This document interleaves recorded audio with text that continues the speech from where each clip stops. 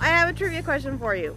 What took the Athenians 10 years to build in 447 BC and then the Nashvillians another 10 years to rebuild in 1921? 2,500 years later. That's a long time. But what, do you have any idea what it was? Both took 10 years to build though. Let's show them. The Parthenon. We're not in Athens, we're in Nashville, Tennessee. Hi, I'm Tracy. I'm Robert. And today we're going to explore the Parthenon in Nashville, Tennessee.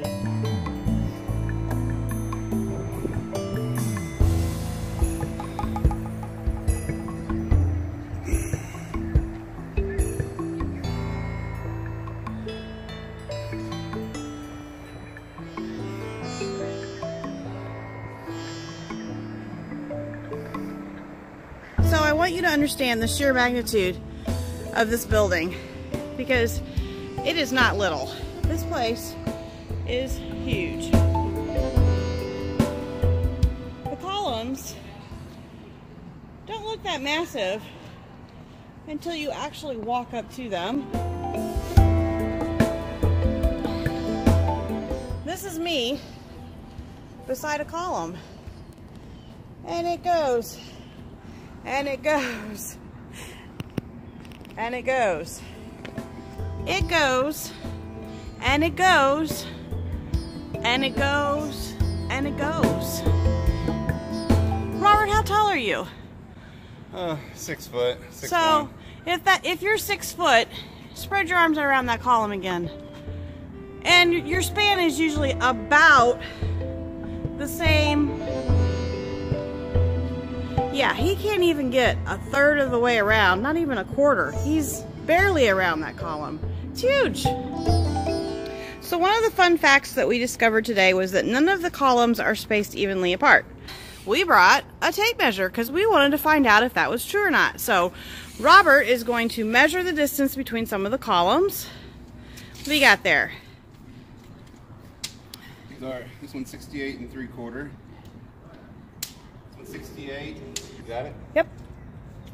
93 1/2.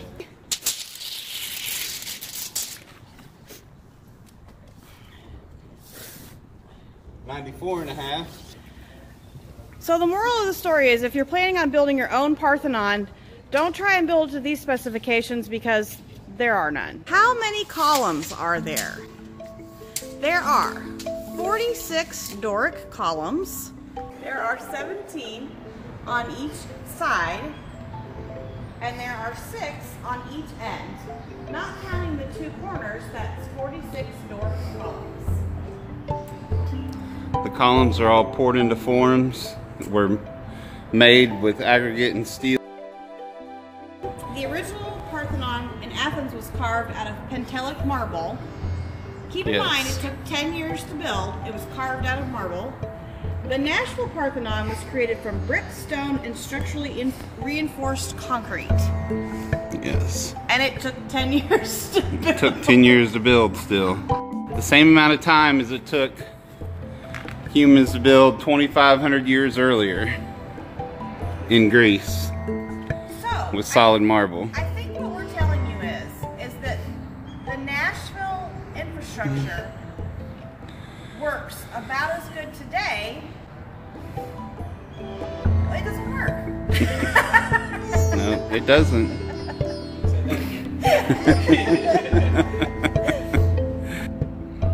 I was quite impressed with the fact that the outdoor lighting on the building was red and green, and it looks like they used some high-tech methods to create that effect.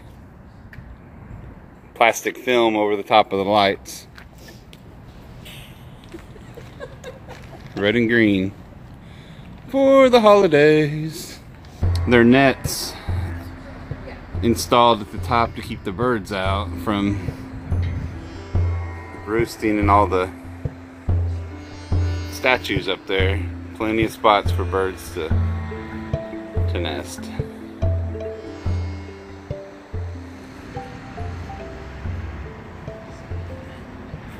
Once again, inside here in the veranda area, there's nets up to keep the birds from getting up and nesting. Parthenon does have an elevator for those that have problems with stairs. Yes, you have to be very quick though, because I almost went back downstairs. We are on the second floor, and around the corner is a surprise for you. And we're just gonna peek around the corner so you can see Athena in all her glory. She is pretty amazing.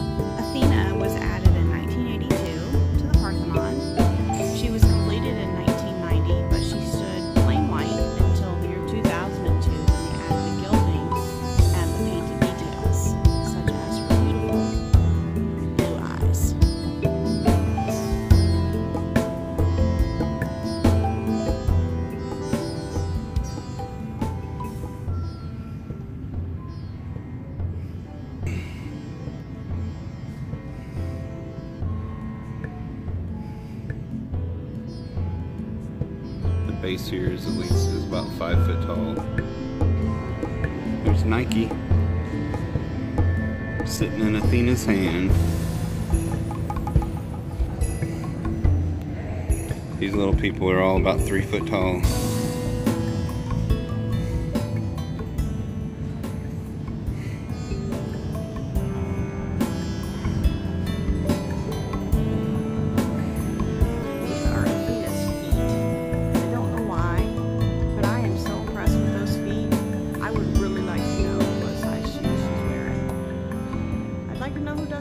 Because she's got a seriously good pedicure.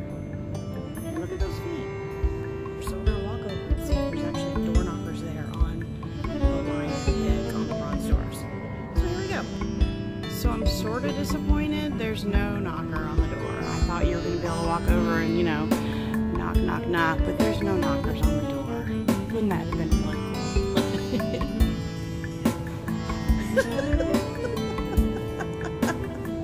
See, that's where I thought the door knocker was going to be. But wait, is that a door knocker? It does have a door knocker. Oh my gosh, I am so impressed.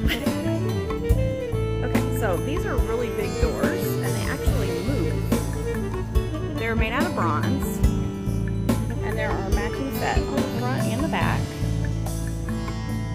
And they're really, really tall. I'm just going to give you kind of a...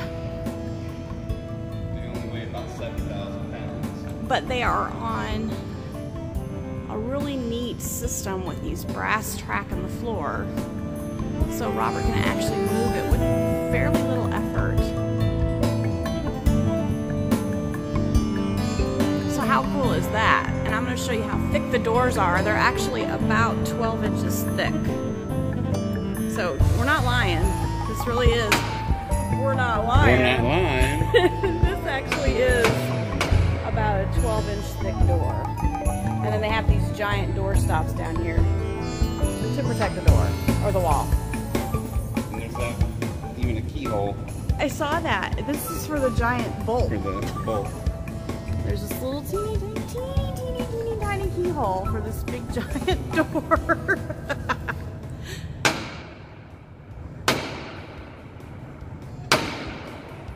Ho, ho, ho. These bronze doors are 6.5 feet wide and 24 feet tall. They are 12 inches thick and they weigh a whopping 15,000 pounds each. And we already demonstrated to you the ease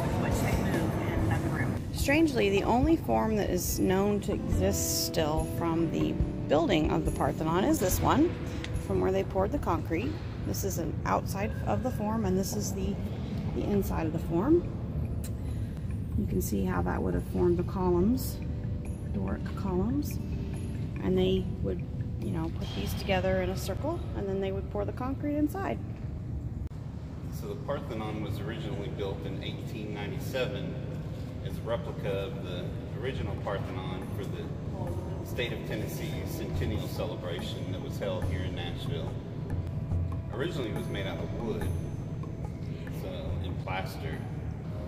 At the time they had the whole park was full of other buildings that they had built, including a pyramid, replica buildings from all over the United States and in the area. Centennial Park is where the Parthenon is located here in Nashville. This is Robert's new friend. This is Griffin. He's my buddy. He is one of the two guardians of the treasury room, and he apparently is good luck if you rub his paw, because everybody likes to rub his paw, or maybe they just like to give him a high five. High five! But yeah, this is our new buddy Griffin. Not to be mistaken with Peter. This is just... Seems to have a hollow head, though. I don't think he's too smart. Well, he doesn't... Brawn over brains? Could be. If you have mobility issues, the Parthenon is very friendly for wheelchairs and access issues. There is an elevator that leads to the second floor. It doesn't take very long usually to get it, and it's just a simple press of the button.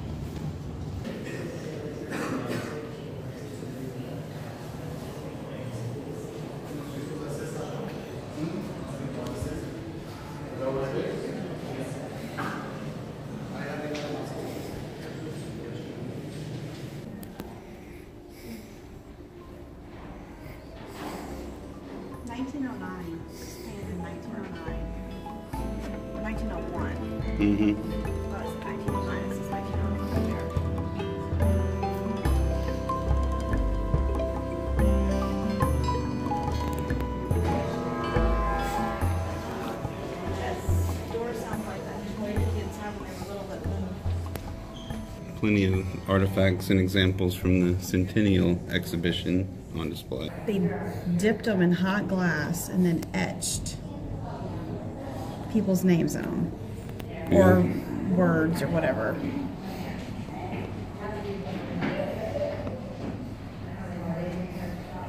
You who always get souvenirs, they do have magnets for $7, $6. You can get a statue of Athena for $13, a shot glass for $6, a drinking glass for $9, a snow globe for $7. Oh, it sparkles. And if you really like the artwork that you saw, they actually have prints that you can purchase as well. And these run from $9 to about $20. And this is actually my favorite painting in the art galleries here. One of my favorite things is collecting pressed pennies. For those of you that are unfamiliar with that, you just put your 50 cents in with a penny. And then you choose which engraving you want. There's 4 choices on most machines, and then you just crank it out. Simple as that. They also have lockers. Oh, sorry, they're temporarily out of order. You have to check your oversized bags and or backpacks at the front counter in the gift shop. But they do actually have them if they're working, but they're not working today. Admission is adults $6.50, children $4.50, and senior citizens are $4.50, which is not terribly bad considering the original entry price was 50 cents for adults and 25 cents for children.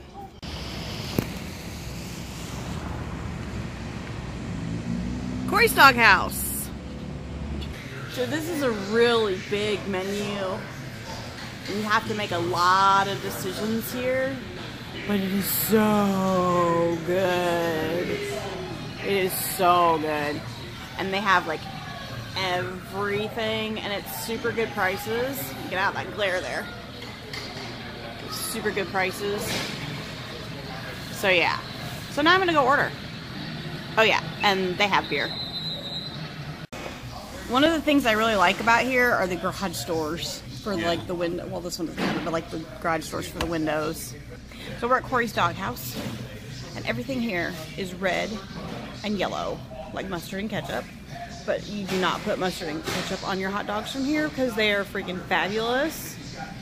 That's their wall of wieners. I'm not going to show you the people's pictures, but if you can eat yourself around the USA, which is what I just showed you on their menu, you can get your picture on the wall. And Robert is working on that. So how are you doing on that, Robert? How many more do you got to go? About halfway, I think. Halfway? I didn't know what to do with my hands. Beautiful Chicago dog with a bratwurst. And we've got onion rings, Mushrooms. fried mushrooms, and a Memphis dog. And what kind of sausage did you get? Did you get a hot dog? Or Bratwurst. You got a brat. Okay, I got a Polish sausage on mine. Mmm.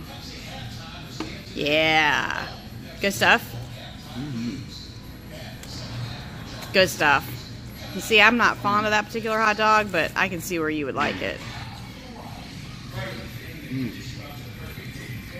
The little peppers are just hot enough. Mm-hmm. So what all comes on a Chicago dog? Tomatoes, relish, onion, mustard, a pickle, spicy peppers. All right, what do you have there? I got my Memphis dog. It's got coleslaw and grilled onions and bacon and barbecue sauce and a Polish sausage. And I don't even know how to take a bite of this thing because it is so ginormous. And the look on your face tells me you like it. This is my favorite hot dog. Yeah? Mm-hmm. That's what I get every time I come here. I'm never going to be on the wall because I always get the Memphis dog. So good. So, they filmed Percy Jackson at the Parthenon. And they filmed the outside of the building for most of it. But but the inside of the building, they built it at their studio. Soundstage. Yeah. Right. So, because the sound quality is really bad inside the Parthenon. And what's your comment about why they didn't film it there? Imagine trying to get the Hydra in there. That's difficult stuff. Yeah. Big old beast, 40, 50 foot tall. I mean, he would have knocked Athena over. I know. It's crazy.